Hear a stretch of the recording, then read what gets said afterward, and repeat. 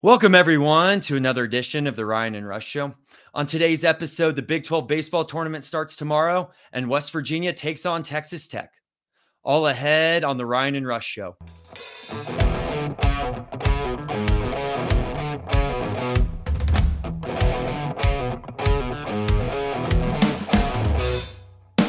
And we welcome you back to your source for West Virginia sports. I'm Rambling Rush. He's Moneyline Mac. We are the Ryan and Rush Show, and we're getting right into it with the DC Sports Messiah / Big 12 guru, Troy Tuning, joining us from Walter Sports Bar in DC right before the Nationals game. Troy, how are you doing?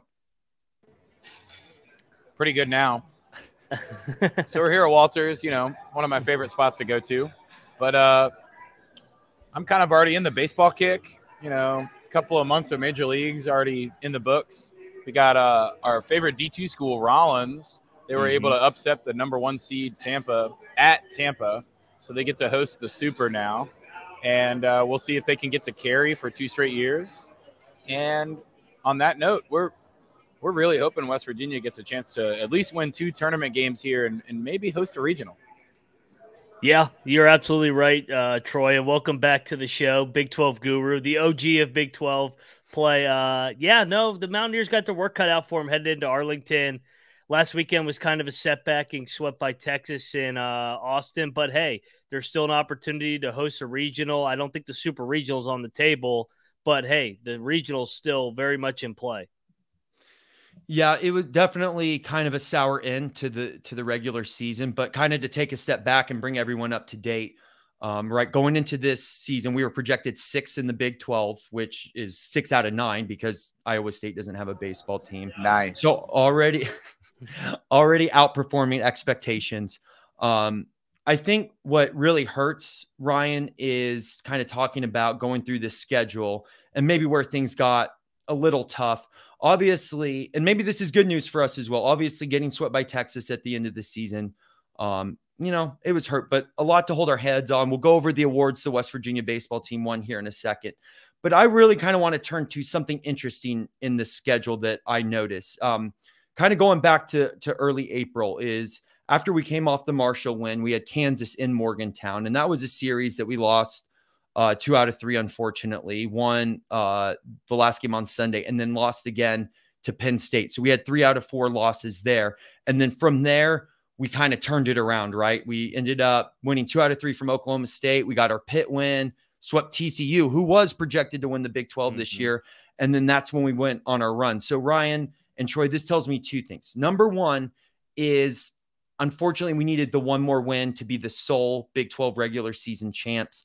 Probably that Kansas series is the one that really hurts us, especially with Kansas being the 8th seed.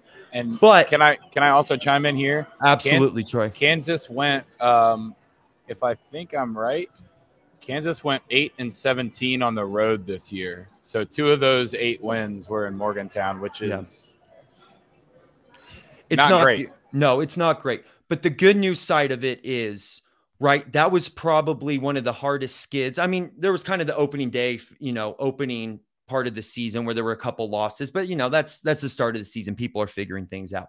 But to show that bounce from that. So, looking at it both ways is, yes, it would have been nice to win the Big 12 regular season championship. But if you turn it around here in Big 12 play, start hosting a regional, hey, even hosting a super regional, no one's going to care that you shared the Big 12 regular season. That's not going to matter at the end of the day. So this is a good opportunity to set things straight and get right back on the path. And I would say I'll put my basketball cap on here. Like every season is its new season. You go through the non-con, which they did in February before the weather turns warm. And then you play your since there's only 9 teams, there's 8 Big 12 series. That's your own season. Then the postseason is a whole new season. So what happened in Austin's in the past, it doesn't matter at this point. You have a chance to still host the regional, and it's a new season. And the postseason is going to be a fun season, hopefully, for the Mountaineers. Yeah, and even though it kind of stunk, if there was going to be a weekend where you had to pick, like going into the month of May, if there was any weekend that you weren't going to show up on, anything before tomorrow would have been acceptable. So you can just kind of, even just a win tomorrow pretty much it's already in the rearview mirror, but that you really helped the team move on from that. Well, and how many times too have we seen putting on the basketball cap again? We've seen in like March Madness, for example, a team just lose their conference tourney or lose the end of the regular season that was doing so well, and then that loss actually is what fuels them to bring them forward. So that's another reason I was bringing up the Kansas series. Is this could do that for the Mountaineers. With that being said, it was obviously a great regular season for the Mountaineers. I think if anyone told you before the season, right, Ryan, is, hey, the Mountaineers will win a share of the Big 12, you would be like, oh, I'll take it. No problem. I will absolutely take it. And with that being said, Ryan, it just came out that Coach Mazey won Big 12 Coach of the Year, deservingly so. Weather Holt, Mr. 450, won Big 12 Player of the Year, absolutely dominated. But it's not even those two that won awards from the regular season, Ryan. I know we have some other winners. Yeah, and you don't go 39-16 overall and 15-19 in Big 12 play just with one good player and a good manager. I mean, it was a supporting cast. Baseball's a team game. We had 3 all Big 12 second team or all first team guys, and then for the second team, we had 3 more as well, and then we also had 7 honorable mention for the Big 12. So that kind of just speaks to the depth of the roster this year. So yeah, all around the Mountaineers, well, deservingly so, represented in the award ceremony. And I'm glad that they got Coach of the Year and Player of the Year, because those are probably the 2 most coveted and spotlighted awards. I mean, with that many players, whether it's, first team, third team, honorable mention or whatever, that's the whole dang roster. Pretty much. At least getting some kind of like, wow, you guys played pretty well this year, especially in conference play. Something to take into account, because the double elimination tournament it's kind of like the NCAA tournament where you only get 1 game, but you don't really have to play with that edge right away. Like if you get into a very bad situation on the first day, you don't really have to panic. That's fair. I don't want to get in a bad situation on the first day, though. Let's definitely try to avoid that and get to the position where we need to get to host a regional. Well, even on that note, I was going to say the first day is kind of make or break. The only 2 teams in the Big 12 that need it are, you guys and Tech going head to head, really. Yeah, I would absolutely say that it's the most meaningful game to start, because, both teams need to win for seeding and potentially hosting purposes. The old 3-6 matchup, that'll be tomorrow at 7:30. I think it's on ESPN Plus, a shocker. The good old plus coming at us again. I will say this before we kind of move into the Big 12 conversation and beyond, and what the Mountaineers need to do to host regionals and super regionals. I mean, they did make it up to 6 in the country. And I know, that was followed by a sweep from Texas, but 6, that's a pretty big deal. So baseball, as we all know, like most sports, but especially baseball, it's a game of momentum. So let's build some momentum in the Big 12 tournament, and it can turn out well nationally for us. Yeah, and I think it also speaks to like Randy Mazey, how good a coach. He wins Big 12 Coach of the Year, and this is not his first time doing so for the Mountaineers. The team that everybody remembers is 2019 with the pitching staff led by Alex Manoah. This team is different from that team. This team is more of an offensive-oriented team, top to bottom. We read off the stats of the guys batting over 300, their OBPs, and they're basically in the top 3 in every Big 12 offensive category. They kind of pieced it by committee on the pitching side of things. So it just shows you how you can win in multiple different ways in baseball. And Randy Mazey's proven that this year. He has, absolutely. So going into the Big 12 conference, it starts tomorrow, Big 12 play. Game 1 will be number 4 TCU versus number 5 Kansas State. That game's at good old 9 a.m. on ESPNU. Wake up, get that game on the background, especially if you work from home or have the ability to, and just keep running through the day. Game 2 will be number 1 Texas versus number 8 Kansas. That'll be 12:30. Game 3, number 2 Oklahoma State versus Oklahoma. Good old bedlam to start the Big 12 tournament. And game 4, as we already talked about, this will be number 3 West Virginia versus number 6 Texas Tech, the game of the day.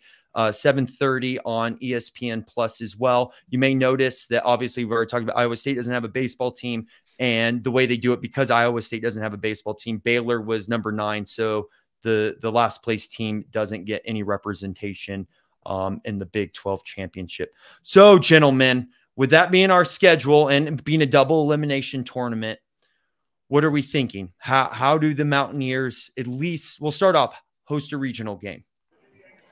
Well, I guess on that note, it's probably easier for me to talk about the series closest to home that actually determines a lot for West Virginia. Is you really hope Oklahoma State can win that first game against Oklahoma. And as a team that's probably already locked into the regional anyways,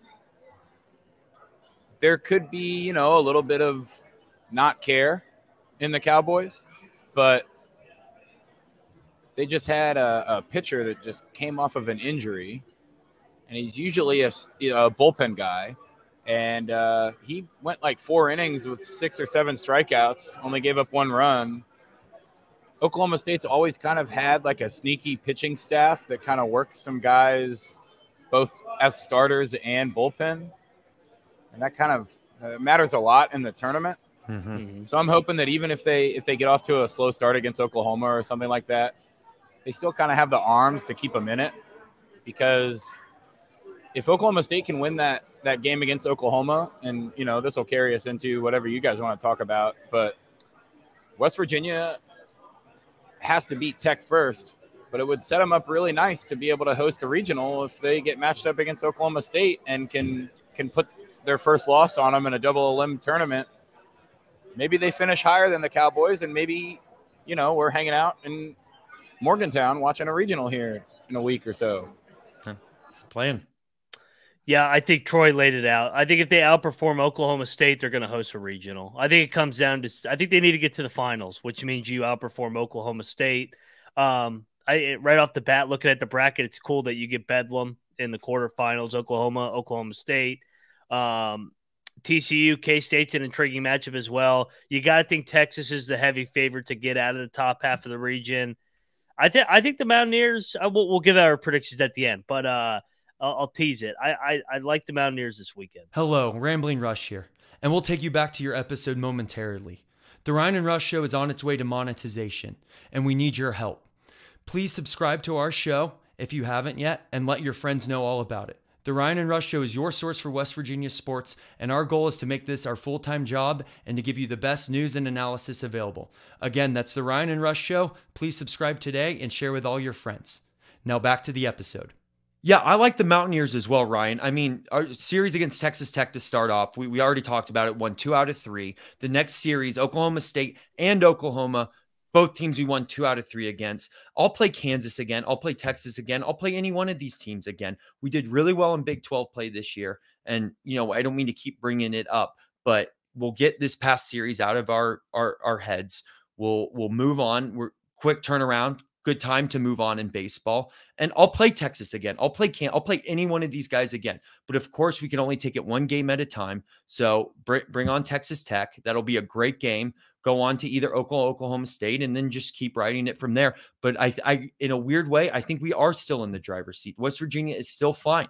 We just got to get the bad taste out of our mouths. That's all. But I'm ready to go for Big 12 play. For the sake of you guys, I really hope that it ends up being like a West Virginia-Texas winners bracket final. Yeah. Because, it'll be on the 3rd day of the tournament, so you'll really get to see a little bit of depth come into play, which I would say favors West Virginia.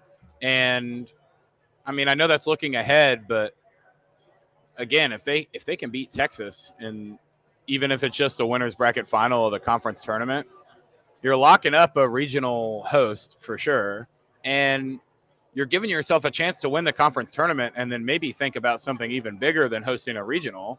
But everyone's overlooking Texas Christian. I mean, TCU is going to win this conference tournament. That they haven't played well all year, and they tied for the regular season title in the Big 12. I think TCU is the best baseball team in the conference, and I don't think they've played up to par. But I would say for those two teams, between West Virginia and TCU, there's a lot to prove. And I know West Virginia has already shown that they're one of the better teams, but I don't think they've never – how many times have they hosted a regional before? Just in 2019. Yeah. So like it's all very recent. It's almost like this wasn't a fluke. This is really where the program's direction is going. Yeah. I think they do have a lot to prove, and I mean, I see them winning at least the first 2 games of the tournament, so that's good news for you guys.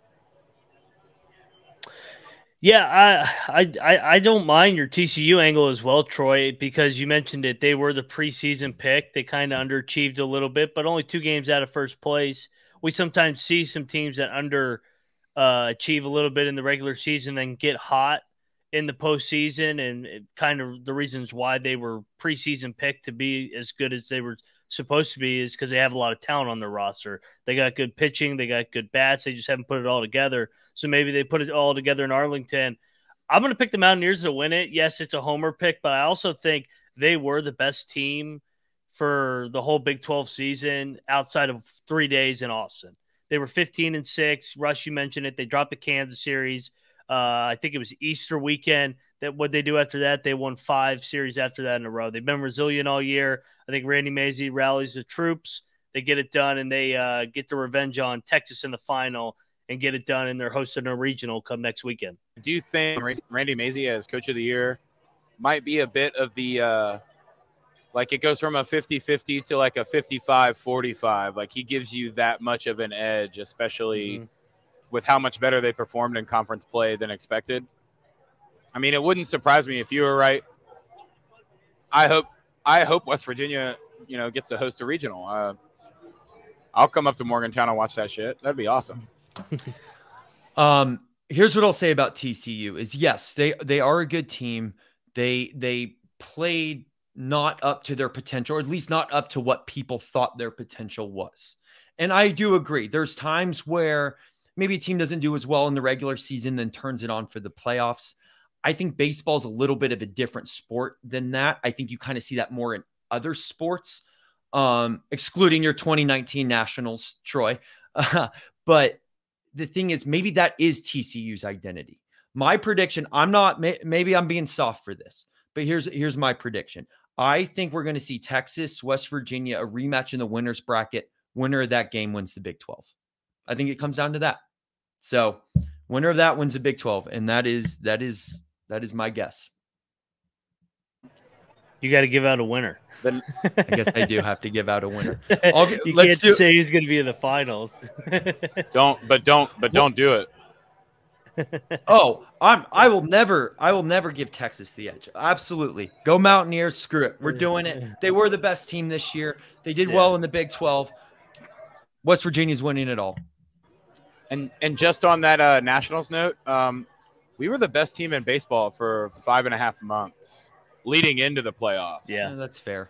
So I'm talking the regular season. I'm arguing against myself now with my TCU pick. But I think at this point we're all arguing against ourselves and together. But hey, that's what baseball will do. It's not these like one and dones. It's a marathon, not a sprint, and it'll have you guessing and playing mental games even with yourselves, covering it on a podcast. So anyway, gentlemen, we got ourselves a good Big 12 tournament. Starts tomorrow, 9 a.m. as we talked about. We'll have a winner crowned on Sunday, double elimination as well, coming to you from Arlington, Texas.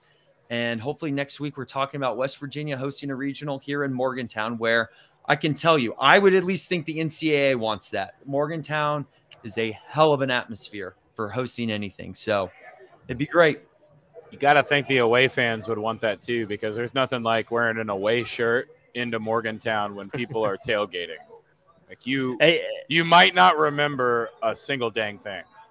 Yeah, and Rush, we already talked about it. I'm coming up if they are hosting the regional. So you'll be able to come see us at the Ryan and Rush show. We'll be at the regional. We just need to take care of business. Troy, this will be your first trip up for a baseball game. Yeah, I'll come up in there. You're going to see the tailgating in the Walmart lot. There's a Walmart that's right next to the baseball field. And that hill that we talked about that was filling up for the TCU series, that place will be packed. That's standing room only for this series. The last time I was in Morgantown, I wore a Buddy Hield Oklahoma jersey when he had like 42 and won the game against West Virginia. And the only reason why I remember that is because I had to watch the highlights the next day to remember what happened. We also, too, what's next to that Walmart, as Ryan was saying, is like a W medical center up there too. Yeah. So West Virginia has something about like, we got to put our sports facilities where people tailgate right next to a medical facility, like the hospital, just in case you need a quick liver pump, get back out there for the 7th inning stretch, get back out there for halftime. So, hey, imagine if they sold IV bags. Not the worst idea. Not the worst idea. Well, if you want to make money, they'll do that. So yeah. Anyway, boys, got our West Virginia Mountaineers got their work cut out for them. We got our work cut out for us. And hey, all I can say is go Mountaineers. Day 1 starts tomorrow. Brand new season. Go Mountaineers. Take it easy, guys.